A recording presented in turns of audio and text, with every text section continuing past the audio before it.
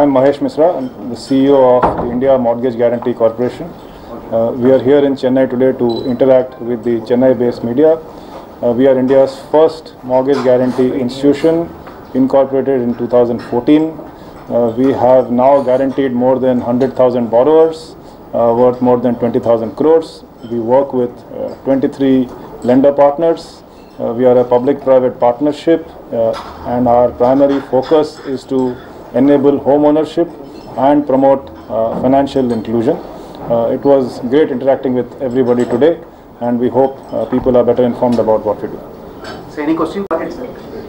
Next year target. We aim to grow significantly and guarantee over 9,000 crores this year, and our objective is to grow at a run rate of greater than 30% year on year for the next 5 years after that. Thank you. Sir, what is the? So the borrower benefits by using our product because he usually gets a higher loan amount or a loan from a lending institution that he would ordinarily not be able to access.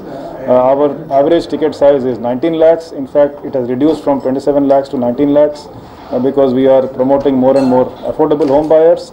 And over the next 3 to 5 years, we expect our ticket size to be between 12 to 15 lakhs, and we want to expand home ownership among affordable housing buyers.